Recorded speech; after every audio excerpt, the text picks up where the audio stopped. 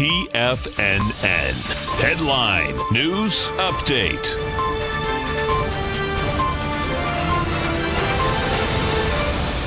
Good afternoon, everybody. I'm Tommy O'Brien, coming to you live from TFNN headquarters in Clearwater, Florida, 12 noon Eastern Time, middle of the trading day. Let's check in on the markets as quite a positive Tuesday to finish off kind of what we had yesterday with some volatility to the upside today. Dow up 459 points, trading 24,441.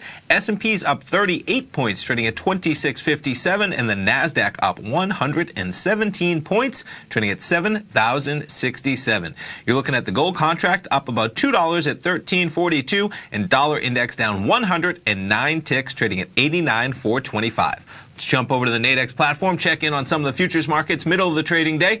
So some of what's out here, you had President Xi of China last night speaking at a conference, and his rhetoric was pretty open in terms of what the trade war may hold, market liking that, and so the futures spiked, and from there we've gone higher. S&P 500 currently trading 2658, near the highs of the session.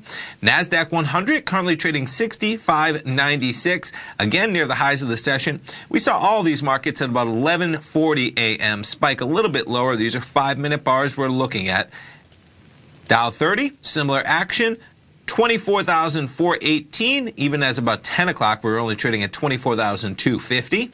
Crude oil, it just does not stop today. Crude quite a bit, trading above $65, $65.25. We'll get the API numbers 4.5 hours from right now, 4:30 p.m. Eastern time for crude. And of course, tomorrow morning, we'll get the EIA inventory report.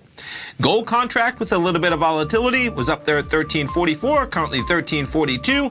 And Bitcoin trading 68.50. So the market waits for lots of information, but Zuckerberg today, 2:15 Eastern time, he'll be talking to the Senate. Tomorrow, somewhere in the 10 o'clock a.m. range, he'll be talking to the House. We'll see how that shapes Facebook. Stay tuned, folks. We got a man, Basil Chapman, coming up right now. Great day of programming at TFNN. Have a great afternoon.